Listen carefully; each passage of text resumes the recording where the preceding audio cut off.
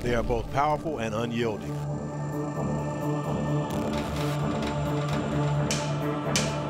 The very essence of life.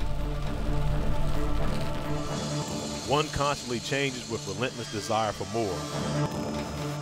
The other remains still, cold, and deliberate.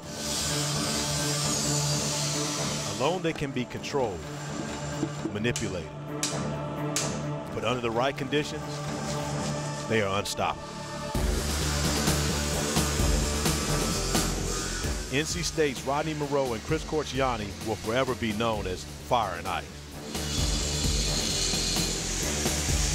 You know, they called them Fire and Ice because they were supposed to be so opposite.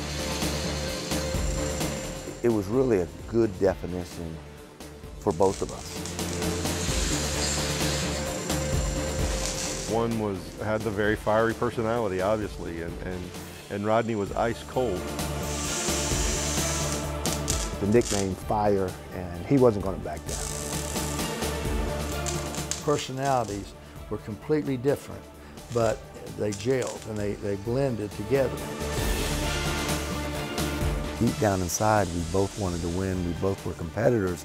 It's just the perception people saw was two very different things.